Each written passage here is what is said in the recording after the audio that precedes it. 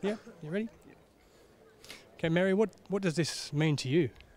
Well, it means everything because it means a continuation of encouragement for young people in Northern Ireland to get involved in sport. It doesn't have to be athletics, but if they come and see this wonderful venue that Belfast City Council spent 2.5 million on upgrading, they may be inspired, but there's also other sports that they can take an active interest in, and I hope it is an inspiration to a whole new generation of young people. Is this humbling for you? Very humbling. So I always said I didn't want a bronze statue, but I think that it's nicer to have it in your lifetime and you have some control over the work that's done. And I saw it last Monday in the Foundry and I just went, wow, because John Sherlock is such a fine sculptor. When you look at this for the future generations, what do you want them to take out of this?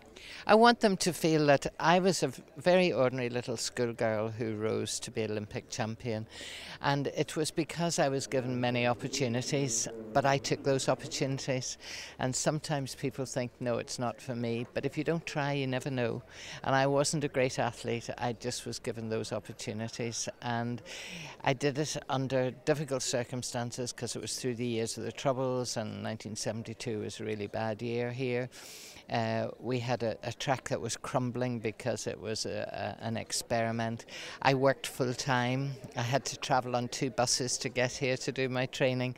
So it wasn't an easy journey. But when you stand on that rostrum and hear your national anthem being played and you receive your gold medal, it's worth it. So what's the everlasting memory you have of your career? Oh, standing on the rostrum. Unless your name's Ben Johnson, they can never take a gold medal away from you. Mary, thank you very much. Thank you very much. Thank you.